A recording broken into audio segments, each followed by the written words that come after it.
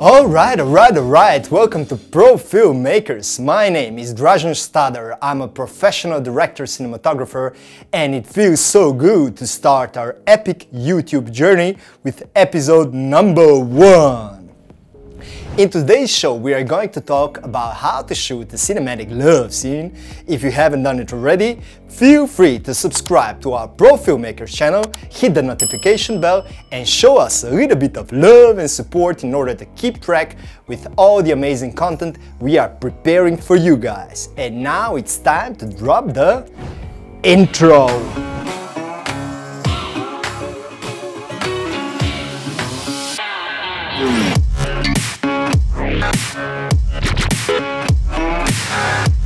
So, how to shoot a cinematic love scene, 5 tips and tricks that I learned while doing it. Not while making love, but while shooting a love scene. In one of my recent short films, a teenage social network drama entitled Liked, a love scene plays a very crucial storytelling element.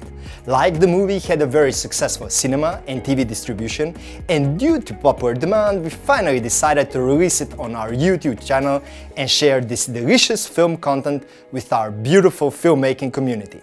Before we proceed with the tips and tricks, let me tell you a little bit about our short film. The movie Liked is a story about a 17-year-old teenager, Anya, one of those pretty and likable girls whose life and self-image are directed by the number of likes received on her social media profiles. However, overnight Anya becomes a target of a web scandal because someone shared her intimate video clip on the social network.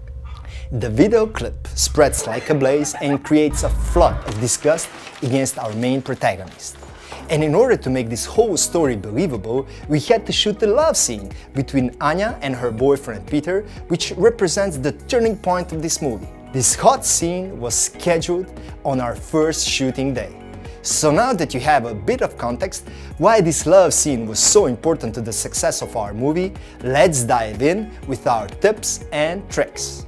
Tip number 1. One of the most important things that you should do as a director is to make your actors feel comfortable. If they're not comfortable, you will never get the performance that you are looking for. In order to make them feel safe and easygoing in front of the camera, you have to be very exact and precise what you are expecting from your actors, especially from the girls. The love scene occasionally might include a little bit of nudity, and in order to make them feel safe on set, you have to be very specific about what you want to shoot and how far do you want to push the love scene. Tip number 2. My aim and my main approach as a director is to always work on the imagination of my audience and not show explicit scenes. This is what good filmmaking is all about, guys, arousing the viewer's imagination. And in order to achieve this level of spontaneity in front of the camera, one of the best things that you can do for yourself and your actors is to have rehearsals and preparations. And in terms of rehearsals, I don't mean exercising the scene itself in a physical manner, but rather talking and discussing with your main actors about what you expect from them and what is the nature of their relationship that we want to portray in this movie. Tip number 3. On the shooting day itself, you have to give them as little directions as possible. Your main goal as a director is to create an atmosphere of creation and freedom on set. So basically you have to make your shooting set easygoing, but yet keep it organized. And the less instructions you give to your actors, the better it is, because that's the way they're going to connect to each other and make magic happen in front of the camera.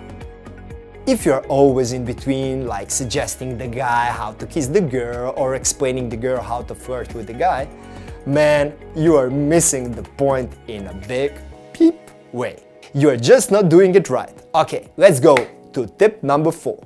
The foreplay is way more important than the act of the lovemaking itself. In order to arouse the viewer's imagination, you have to work on the introduction, man. That's the 80% of the thing.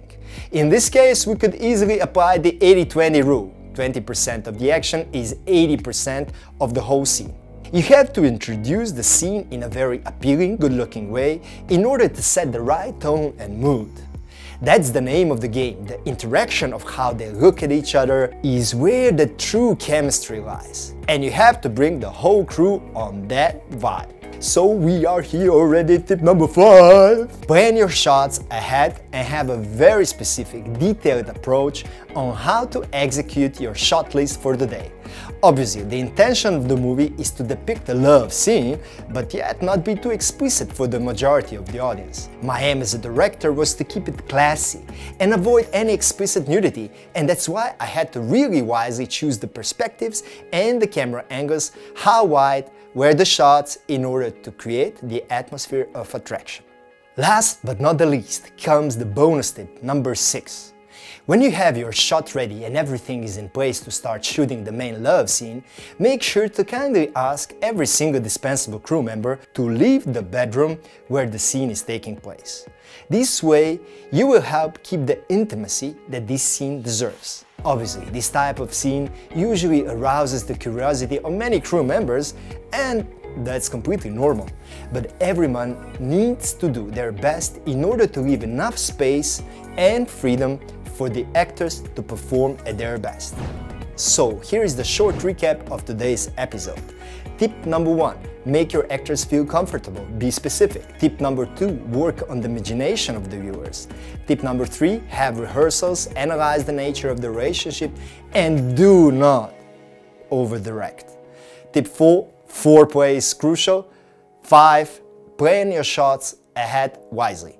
Bonus tip, please keep your crew at the bare technical minimum. There you go, pro filmmakers, a couple of my personal tips on how to shoot a love scene and still keep it classy. I would like to invite you to see our full movie Liked, which we recently released on our YouTube channel. Check the link here. If you like our show, subscribe below and hit the notification bell. And if you don't, that's okay. Subscribe anyway, because we are going to help you become a better filmmaker. Don't forget to comment below. We would love to hear what you think about shooting love scenes and how you approach them. This show was powered by Studio Production House, a video agency specialized in making video content look good, and Pro Video Rentals, a video rental company providing us with all the latest video tech. Make sure to stay inspired and shoot the stuff that you love. And always remember, no matter what happens on the shooting set, we're gonna ride like it's alright. See you next week in the new episode of the Pro Filmmakers. Adios!